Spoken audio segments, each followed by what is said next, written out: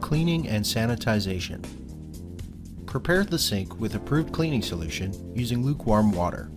Many of the parts feature individual components. These should be disassembled and thoroughly cleaned with a paper towel or brush before being put in the sanitizer to soak.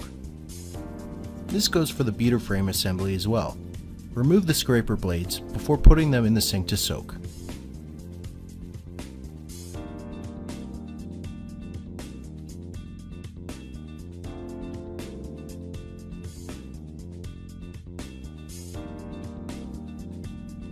Many of the parts also have O-rings. These should be removed before being placed in the sink to soak.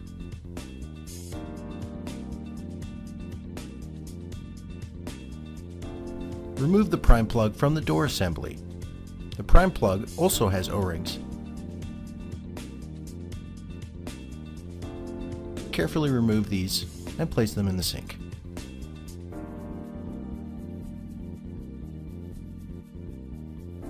Continue placing disassembled components into the sanitizer solution.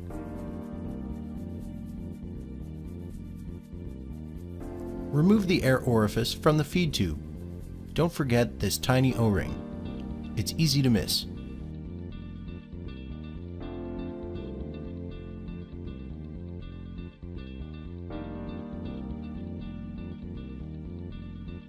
Remove remaining O-rings from the feed tube before placing them in the sanitizer solution.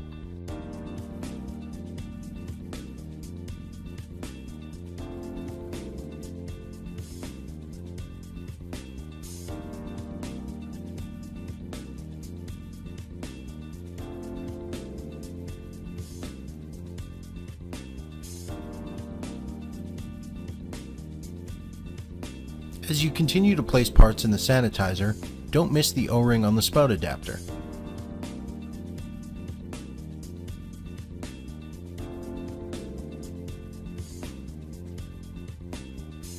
Next, remove the large rubber gasket from the back of the freezer door.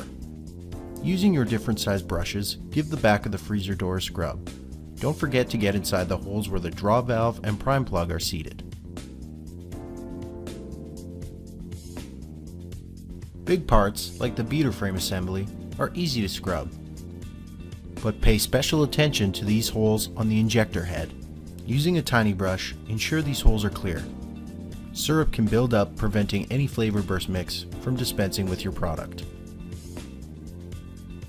Place all sanitized parts on a clean paper towel and let them air dry. While you wait, you can clean the freezing cylinder with a paper towel and brush. Finally, clean the mix hopper lid with the sanitizer solution and brush.